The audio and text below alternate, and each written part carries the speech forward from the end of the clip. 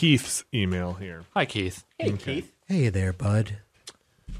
This is a question about difficulty in games, and specifically, I think Danielle mentioned difficulty fetishism. You know what I'm talking about here? Setting that, getting that hard game on, making that game hard. Oh, your souls is if we would have, but you. making it even harder. Keith says, "I'm gonna just go to the meat of this. I haven't noticed any of the Giant Bomb staff talk about their feelings on this difficulty in games." I'm wondering if you think your role as a games critic affects this. He's essentially saying that, like, enjoying really... He likes a hard game. He likes a difficult game. Yeah, he said, I think earlier on, he says he modded Witcher 3 to make it harder, and Fallout 3 as well, wanted to make it harder. Does the fact that you're expected to plow through games in short order somewhat precludes upping the difficulty to a point where you may need to replay sections more than once? I think that if you are going to criticize a game, you should at least try it in its hardest state, if not play the whole game. I certainly do not play entire games on their hardest setting when I'm reviewing. Usually it's on normal. Do you personally enjoy that level of kind of accomplishment in beating those hard difficulties in games? So this is where it also becomes rather personal, because for me, no. Okay. I have never enjoyed masochistic difficulty in games. In rare instances, I am willing to power past it. Like the original Ninja Gaiden remake, like that game was hard as shit, but I was willing to keep playing it because it was so fun and so, at that time, just so fucking slick looking that I was just like willing to kind of put up with the shit that I found unfair or hard. Right. Well, this also, I think, like, as always, I kind of want to blow this question up a little bit in the sense that, like, what do we mean when we talk about difficulty? Because there are lots of ways that we talk about difficulty, but we often just say, like, oh yeah, that game is really hard. And I think that, like, the difference between a Kaizo Mario game and Bloodborne and Fallout New Kaizo Mario is like one of those like really mean Mario, like pre-Mario Maker fan made Mario. With a cat, right? That's there. Some of those do have cat Mario. Okay. Yeah. Oh, okay. It's like the ones that are like designed to fuck you over, right? Yeah. The mean. Versus the mean, exactly.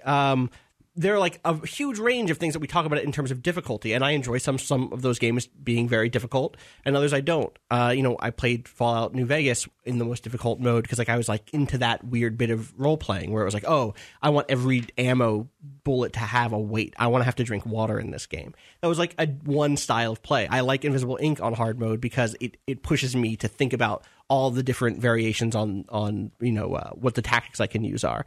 But when it comes to like, there are sometimes like a game on hard mode is just like, oh, I take more damage than enemies do. And that's not the same thing as Invisible Ink on hard mode or an RTS with the AI turned way up.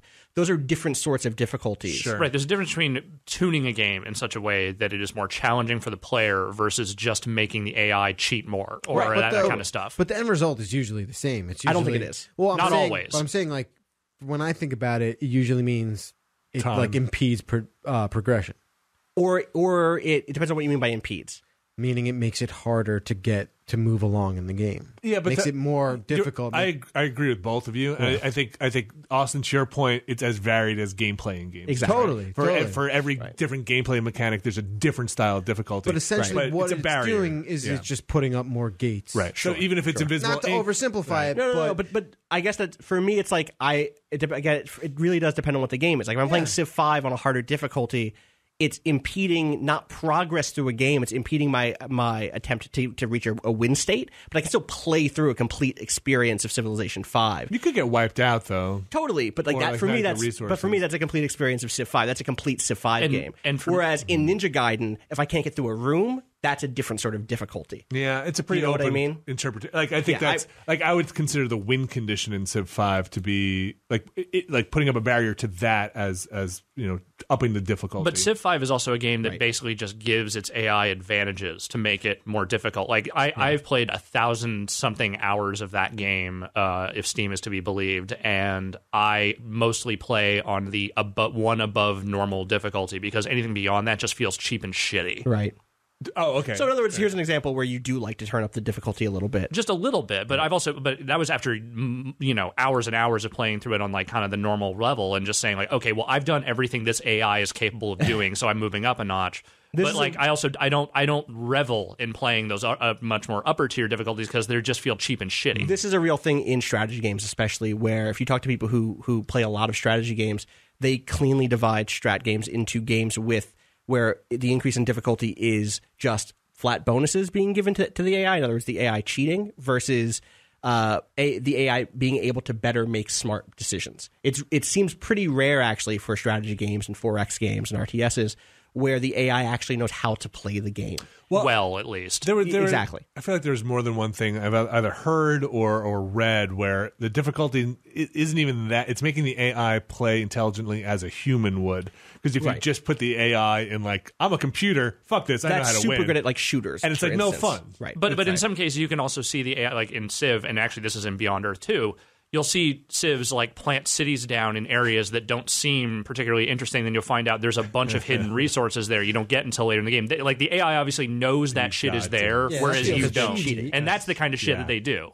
In sports, it's weird too. Like sports games, it's a whole nother beast. Oh man, because there's no real progression or anything like that in a sports game. It's more just like I can't win. Like at a certain point, losing Madden, a match is still progression. Or losing a game. But at a certain point, Madden, you turn the difficulty up to like all Madden or whatever, and it's just like they're just picking you off left and right because if you don't hit that narrow 1 second window that a real quarterback can hit, you're fucked. Or like back when I was still playing Madden, every year I would go online and find what the hot sliders were for that year, where it's like. Madden is so configurable. Exactly. Where like I can change what the penalty rate is for this thing. I can change how realistic the catch physics, not the catch physics, but how likely my receiver is to make what are your odds catch on a 0 to 100 slider. So I think as critics, many of us do engage with this stuff. It's just that we tend to engage with it in a way that is like not just it's tough because you do have to say, okay, what's the average player going to do? Are they going to play on this basic difficulty? What am I getting out of this? If I really like a game, I will like Alex said, like I want to get more out of it, so I'll turn up the difficulty a little bit. But I don't think we avoid it. I think this happens with Halo a lot now, where it's like this is the way Halo is meant to be played. Nobody plays on normal, and it's like, well, you're calling it normal, or you're calling it the whatever. And I think a lot of people that have played the Halo franchise knows you kind of bump it up a little bit, heroic or whatever. I think critics are aware for the most part. But they also, I think critics are reluctant to impose, criticisms on that stuff because how everyone plays and approaches these games and what they get out of it is widely varied. And, for my part, if I think a game is unfairly hard, I will cut that or way too easy, even on like a higher difficulty. I will point that out.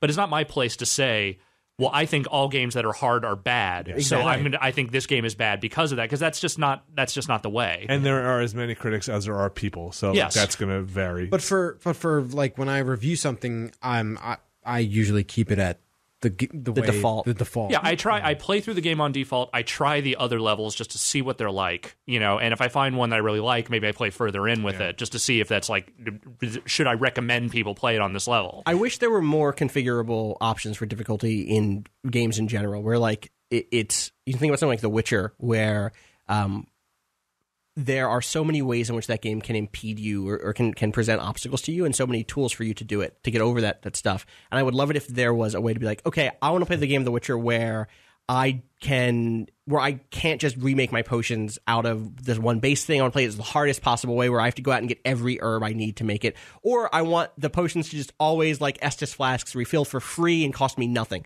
I wish I could like really get in there. Or you want to split the difference. I want to have to use potions on all these wraiths or whatever, but I also don't have to worry about inventory anymore. I can just carry everything and that's fine. You want the graphic options to look like the difficulty options. That'd be really cool. I mean, you would think that would be something that developers would be starting to gear more toward because, yes, we're using these new systems and new technology to create ever prettier games, but like, why not like make the games themselves like a little bit more modifiable beyond what is this resolution? Yeah, a lot of that stuff just winds up being on PC mods. Right, cheat engine. Yeah, cheat engine. And some games do it, but usually it's like you'll see a lot of that stuff in a re-release of a game. Right. Where it's like, oh, yeah, here's the thing that I know people complained about, so we turn the HUD off or we do this other thing. XCOM had some really good stuff with that, actually, when they released a big patch for it. I think it was around the same time that Enemy Within came out, where it was like, one of the things that we know is that everyone thinks that they have the best solution for character classes. So there's a thing you can check that randomizes what the character upgrades will be. That way, you're not all of your snipers don't look the same. Right. And I love that. That's pretty cool.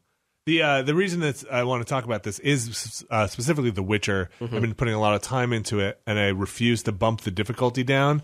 It's, I think, one down from the hardest one, because I think there are 4 difficulties in There I are, think I think I'm on the and third the third one is the one that everyone kind of recommends. So that's one, I refuse to, even if I'm having a tough time with it, because I do feel like, for me, that's how I want to role play that Witcher. Like, totally. I want him to have some of a tough time. I want him to have to dance around with his sword and not just, like, smash on A. And actually be prepared. Yeah, and actually have to be prepared. It's a weird thing where I'm taking the difficulty of the game into a role-playing narrative sense to kind of make it. And I think I would be more down to do that in that game if I felt like the systems they had built for doing that were more accessible to an idiot like me versus someone who is more seasoned in this style of game. Because for me, it's just it's a barrier I can't get past. Oh, man, I wish my health came back when I meditated. That would who doesn't? In general. Oh, yeah, that thing is real important.